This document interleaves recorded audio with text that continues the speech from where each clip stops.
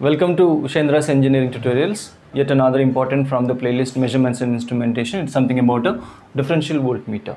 So the fundamental, where did that come from? What if we have a resistance like this?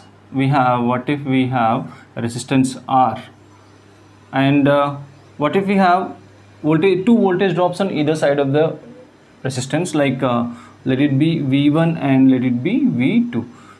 I1 coming into existence because of V1 and I2 coming into existence because of V2. So how to write the expression for I1? The current I1 will be equal to V1 minus V2 upon R, or else I2 and V2 minus V1 upon R. So under what condition I1 will be 0? When the numerator of this ratio will be 0. Under what condition the numerator will be 0? When both the voltages are equal.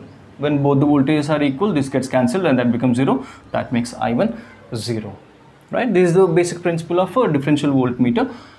We are comparing the unknown voltage with a known standard voltage. So what if we have other than this resistance, what if we have a null detector in the place of null detector? It's a null detector indicating only, we have only one reading. It indicates only 0 amperes.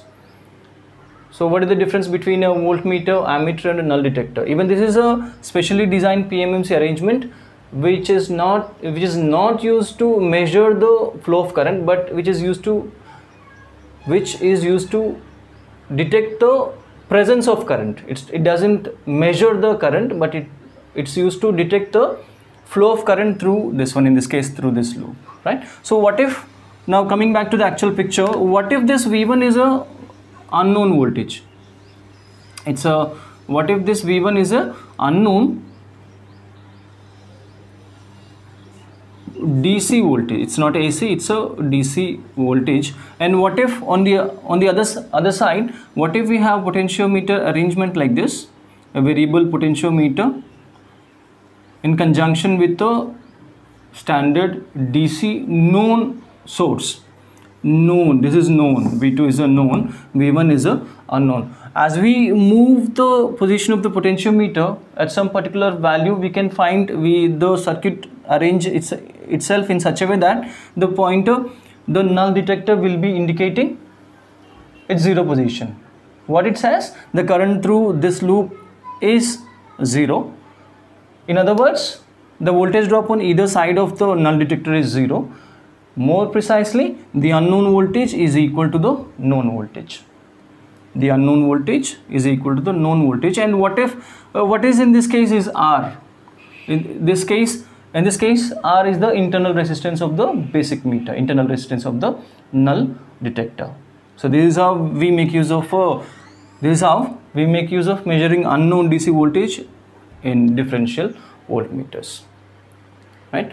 On the other hand, what to do for measuring unknown AC sources, unknown AC voltages? The unknown AC voltage is fed to a rectifier circuit, and from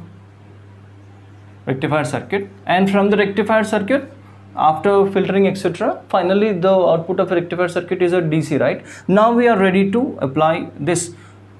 Now this is given as input to this one. It's a DC from the rectifier, and now this is how. So we can make use of measuring DC voltage and AC voltage, also making use of a differential voltmeter. This is how we make use of a differential voltmeter. Hope you understood this one, a basic measurement technique. So if you find this useful, please subscribe to Ushendra's engineering tutorials. Support me with your valuable share. Thank you so much.